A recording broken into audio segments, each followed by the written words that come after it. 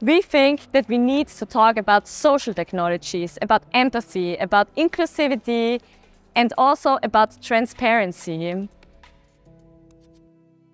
I am standing in front of Anatomy of Nudging, the first installation of the Collective Transformation Lab, a self-reflection platform that touches the deepness of human behavior, and it was developed between Godot, a Japanese startup, and the Ars Electronica Futurelab.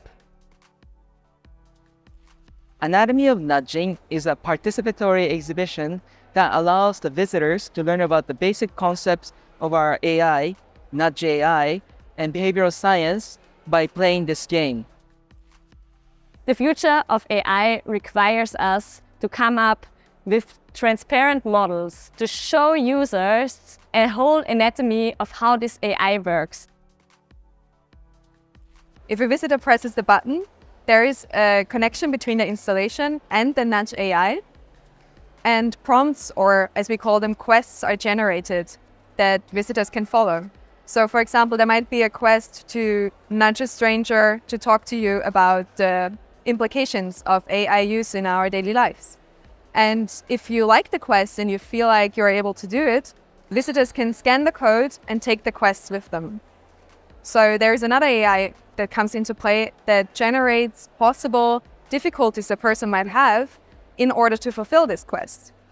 And if the visitor presses or chooses one of these bottlenecks, then they receive the best suited behavior change technologies for these quests. This project is very important for us because we are facing a tremendous amount of social issues at this moment, like climate change, discrimination, and so forth. But in this installation, our visitors can try to nudge someone to take a better action together for the great society. And it is really interesting to watch people interact with this installation. First and foremost, because it is playful. You see people interact with it in a playful way, but also to watch the wall of nudges grow. The Futurelab team really helped us unleash the creativity that we didn't know that we had in terms of art and design and other things, because the Godot team members have strong background in mathematics, data science, and machine learning, but not necessarily in arts. So it was a self-discovery journey for us.